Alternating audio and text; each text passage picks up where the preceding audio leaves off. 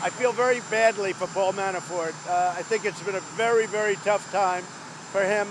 But if you notice, both his lawyer, a highly respected man, and a very highly respected judge, the judge said there was no collusion with Russia. This had nothing to do with collusion. There was no collusion. It's a collusion hoax. It's a collusion witch hoax. I don't collude with Russia.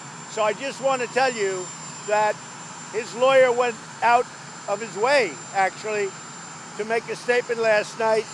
No collusion with Russia. There was absolutely none. The judge, I mean, for whatever reason, I was very honored by it, also made the statement that this had nothing to do with collusion with Russia. So, you know, keep it going. Let's go. Keep the hoax going. It's just a hoax. Senator Burr said there's no collusion. You look at Devin Nunes and the House Intelligence Committee, they said there's no collusion. And guess what? There is none.